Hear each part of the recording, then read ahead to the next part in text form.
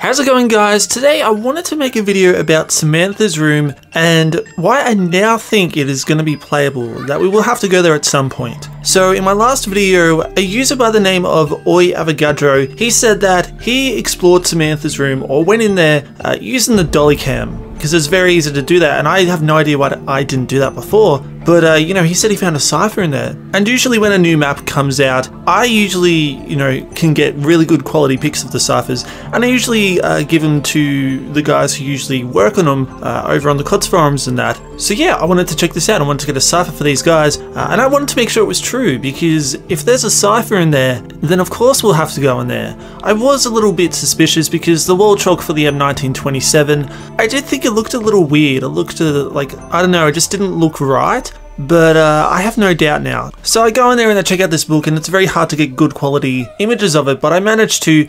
And if you guys want to see them, then I'll put a link down in the description. I did post them on the CODS forum, so if there's any guys who work on ciphers out there, you know, go check that out. I got some good pictures of them. But what also surprised me was there was a second cipher. It's on the ground, it's just randomly laying there.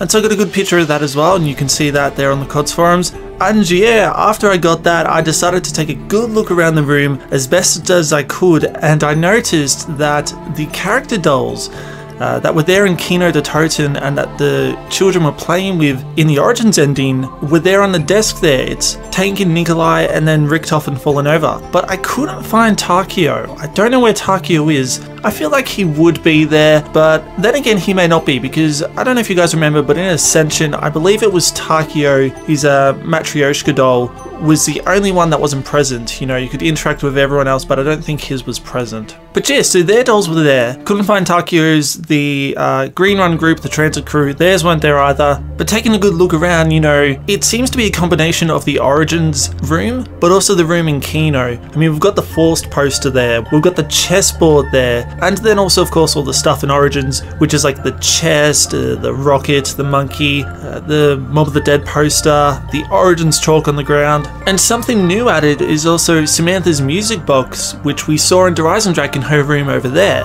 So she's got it in this room now. And apart from that, guys, there actually isn't much more to see or do. The only odd thing I found was that her bed, like all the blankets and that, are just kind of not all together. They're just kind of ripped off.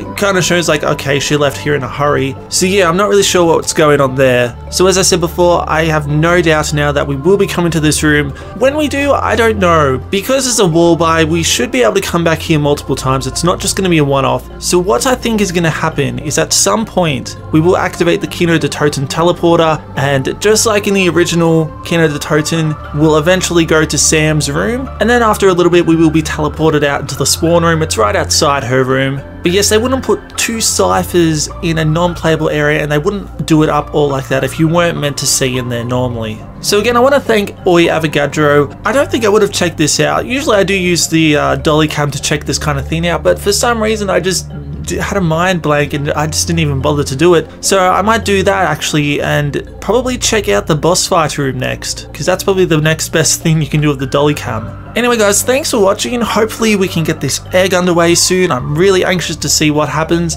and I'll catch you guys later. Cheers.